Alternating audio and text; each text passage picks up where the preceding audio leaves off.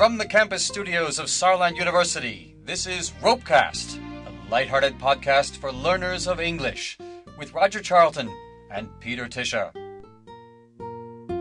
Hi, dear listeners, and welcome back to RoPeCast, and welcome back, Roger Charlton. Hi. Hello, Peter. It's good to have you back. I mean, it was fun with Bobby doing this mini-series about child-directed speech, but of course, I'm very, very glad to have my regular partner back as well. Well, it's good to be back in the studio with you. Great. Did you listen to the podcast I did with Bobby Pernice? Yes. I have an idea. That was very much language directed at very small children. Yeah, basically infant-directed speech. What about taking it a stage further? And that is when children reach the age of maybe 10, 11, they start to get interested in language play. Language play? Words that sound the same. Words that have multiple meanings. Like also in rhymes? Rhymes, yeah. And tongue twisters. Tongue twisters. Those are the little, basically, rhymes or sayings that are very, very hard to pronounce. Exactly. Okay. Well, I don't know all that many in English. But you know one or two? I guess so. I'd have to think. What about, there's an American one. Isn't there something about a woodpecker? No, not woodpecker. Woodchuck. Yes. I know that one. I think I can even do it. Wait. How much wood would a woodchuck chuck if a woodchuck would? Well done. I don't think I can do that. Ha! And actually, there's a grammar error in that because you have a would in the if sentence. But But lots of people do that anyway. Yeah. But that's the one I can do really well. Yeah. It's American. I didn't know that. It's only American. Well, I think so. I don't think we use that term woodchuck in Britain. It's a woodpecker, I think you say. That's the bird that makes holes into trees to build his nest. You hear them from a distance. Yes, right.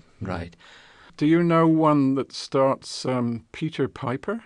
Peter Piper, something with pickles or something? Yes, you're getting there. Yeah, but I don't think I can do it completely. I'll try, slowly. Peter Piper picked a peck of pickled pepper. Peter Piper picked a peck of pickled pepper. Yeah. That's one that children... What's a peck here? Peck is a measure, an old measure. Okay. It's not really used anymore. That's actually a characteristic of those tongue twisters, that they're pretty old. Yes. And they contain vocabulary that you would not necessarily use today. That's right. The same with a lot of nursery rhymes. Yeah, right. But children don't really care, do they? No. For them, it's all new anyway. Exactly, yes. And it sounds good, it rhymes, or it has what we call alliteration, that is words starting with the same sounds. Yeah. Peter Piper. Right. And that's what makes it hard to pronounce. You got any other ones? Maybe I know one or two more. There's one that is very British. It mentions a Scottish town, Leith. Leith. Which is written Leith. Okay.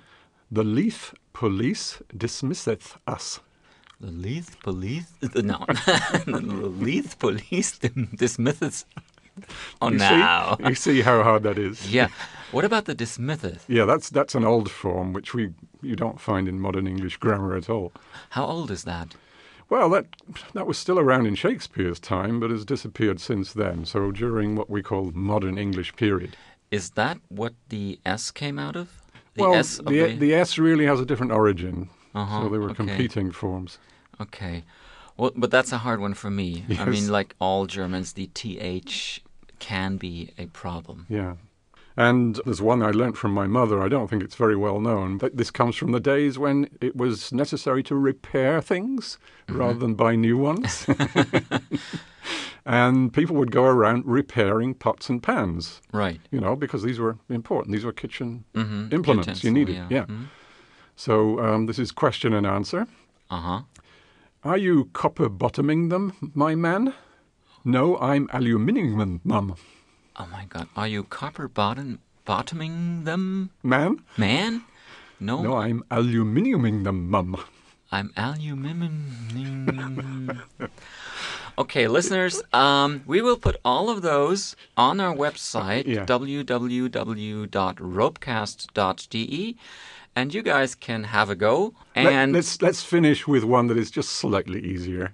Okay, we'll put that on the website as well. And then our listeners can try this for themselves. Okay. Which wristwatch is a Swiss wristwatch? Which wristwatch is a Swiss wristwatch? Yeah, that's a little bit easier, but still, it takes some getting used to, doesn't it? It does. So they'll all be on our website, folks, and we'll say goodbye. But if you want, you can send us your own tongue twisters that maybe we haven't even heard of. Maybe there are some Australian ones out there that we don't know yet, and we'll put them on the show. You can also even send in a sound file where you pronounce it.